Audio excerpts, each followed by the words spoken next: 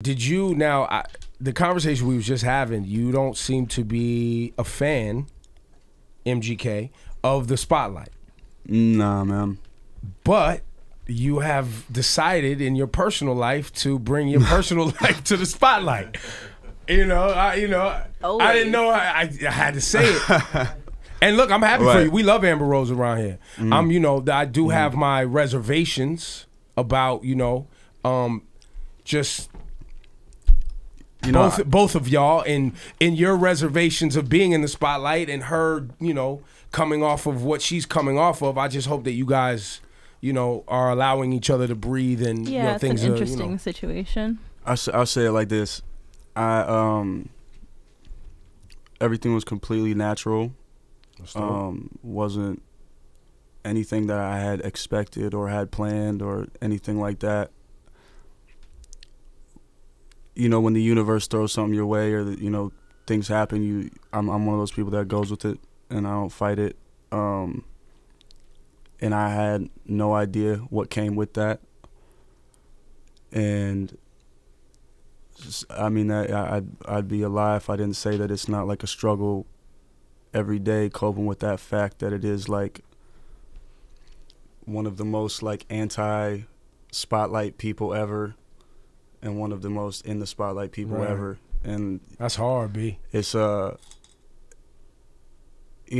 with the fact that'll come with it from people unknowing of the situation, which I accept, and I don't blame anybody for.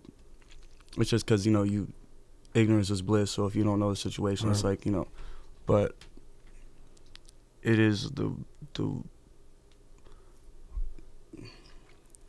it's unexpected. And it's like one of those things where it's like it makes you rethink this whole fame thing again. And we had a conversation.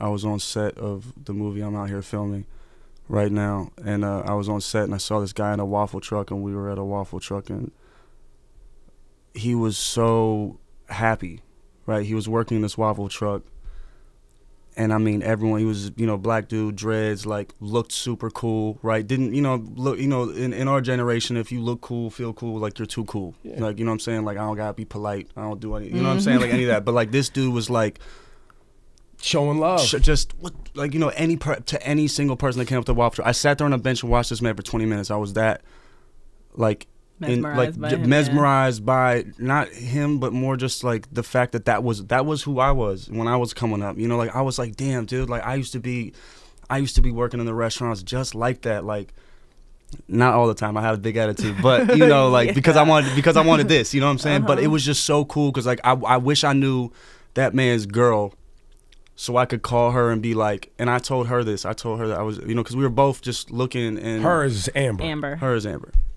Her being from South Philly, me being from the east side of Cleveland, I'm looking and I'm like, this fame is whack, right? Like, yes. Do you know what I'm saying? Like, yes, it's like everything is jeopardized. I'm a very like roll with no security, like roll anywhere I want. I was in Red Hook Projects. Oh, I saw that two days ago by myself. You know what I'm saying? Like, and I'm one of those type of people, and it makes it difficult with stuff like that.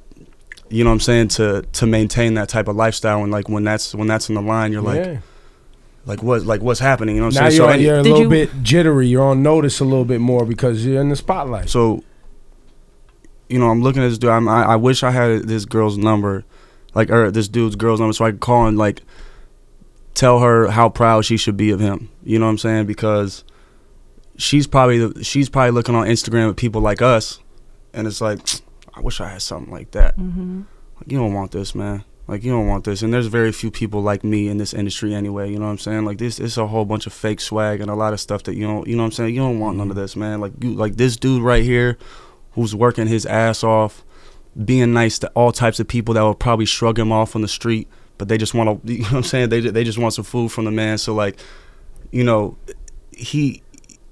that is like the people that I wish we could big up and like, talk about the inspirations of the day. But instead, because of popular culture and the fact that we're all guilty of it, you know what I'm saying? We respect these people who entertain us well.